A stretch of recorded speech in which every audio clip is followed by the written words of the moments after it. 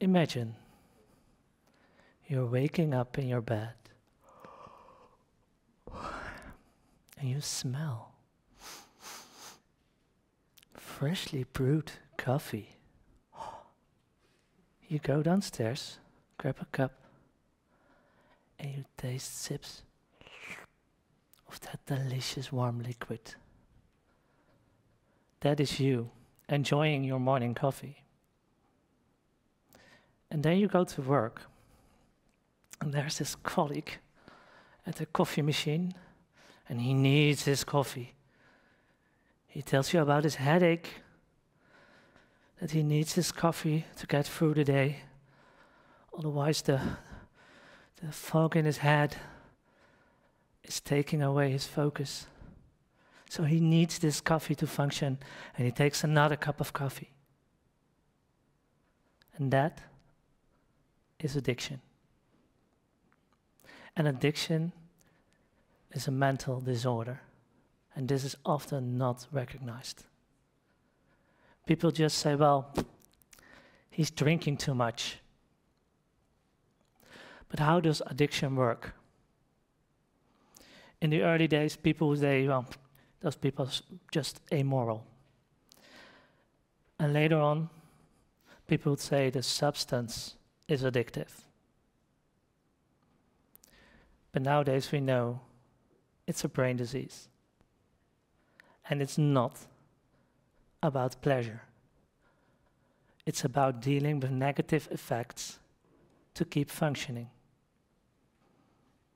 So I talked with a patient in an addiction care clinic, and he told me he didn't enjoy the drinks. He didn't like the taste of the alcohol he was drinking. And typically he would stay in bed all day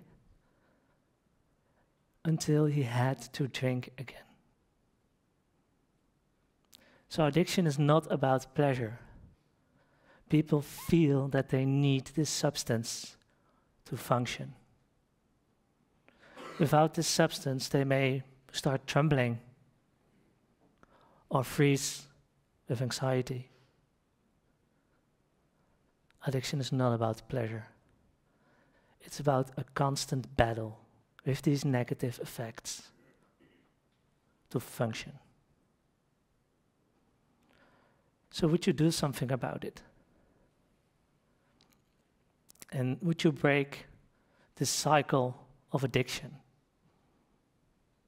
This is very difficult, because if you stop using, you will experience withdrawal effects. And those withdrawal effects could be a headache, like the colleague we talked about, but could also be much, much worse. People could have epileptic seizures, leading to death. So that's why, traditionally, these patients are admitted to an addiction care clinic. There are nurses and doctors to take measurements and give medication if needed. But in this case, someone is taken from his daily life and taken out of his trusted environment into a clinic with strangers. And in this clinic, there are no substances. So it's easy to stop using because, yeah, there is nothing. And a patient told me that, yeah, detoxing in the clinic is easy because, yeah, if there is nothing, you can just stop. There's nothing. But what then if you come home and you are alone again? Then what? And detox clinics are associated with a lot of stigma. Would you tell your colleague, your boss, that you need a 2-week leave because you need to go for addiction care treatment? You need to go for detox? Would you tell them? And what if you have a dog who will take care of your pet? Or even we will take care of your child. So There are 30,000 people in an addiction care clinic in the Netherlands. But there's still a fraction of the people suffering from addiction. These addiction care clinics are a very safe space, but they have a serious problem with accessibility. So, what if? What if you could detox from home? Not as a patient in the clinic, but as the person you are. And there are some outpatient detoxification programs, but they are very limited. Because on the one hand, you have these nurses who have to drive hours a day to try to visit everybody. And they're complaining that this is not scalable, they need something more efficient. And on the other hand, you have the patients that are talking about, okay, how I'm going to do this on my own? How I'm going to comply with my detoxification process? And do I have the strong social support I need? So, outpatient detoxification is much more accessible than the clinic, but it has serious challenges for efficiency and for support. So, why? Why don't we use technology for this? We are used to technology in our daily lives. We're using computers, tablets, activity trackers. It even has created new addictions, like the endless scrolling on social media. So why aren't we using this technology? Is it because this technology isn't there? Are we not willing to use it? Or is this technology too difficult? I think that we just don't know how to implement this technology in a feasible way. Because I learned that we should not try to replace all the human connections in the addiction care. I had an interview with a patient and he told me that those human connections are the most important thing to feel supported and to comply to his detoxification.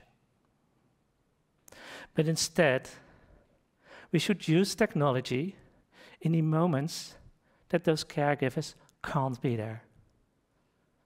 So, for example, this nurse who was driving around to hand out medication, she cannot give a bag of pills to this patient because those pills are also addictive. So, maybe not a good idea.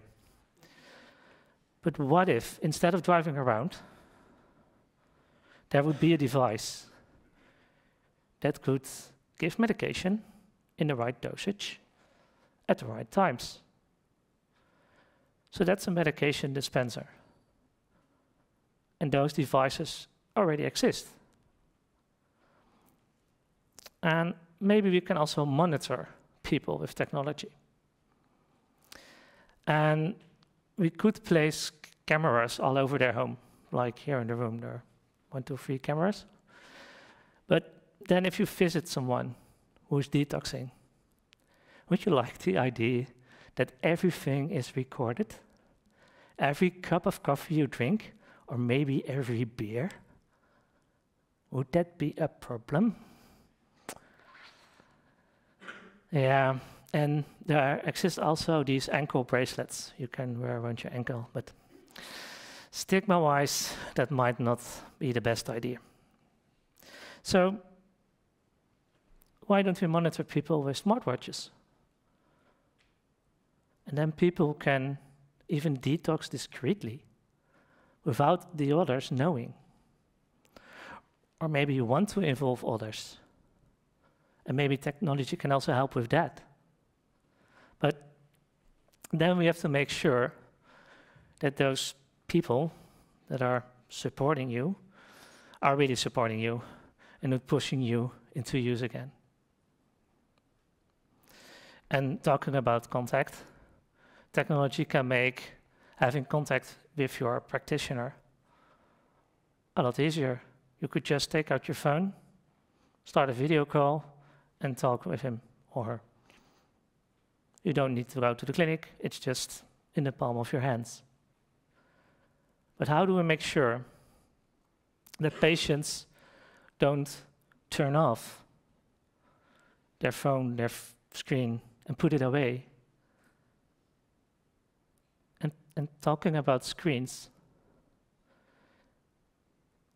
if you see your patient only via a screen, and this monitoring gives you a lot of numbers, how do we make sure that people aren't reduced to a set of numbers on a screen? I think we should use all this data to personalize the detox process, to focus on patients, to treat them as the persons they are. So, starting a detoxification process is a very brave step, and it's a very difficult process. And instead of taking away people from their daily lives and putting people in places with a lot of stigma, I believe that technology can make outpatient detoxification more safe, more efficient, and more accessible. And maybe in the future, this detox at home will become the coolest treatment in addiction care. Thank you.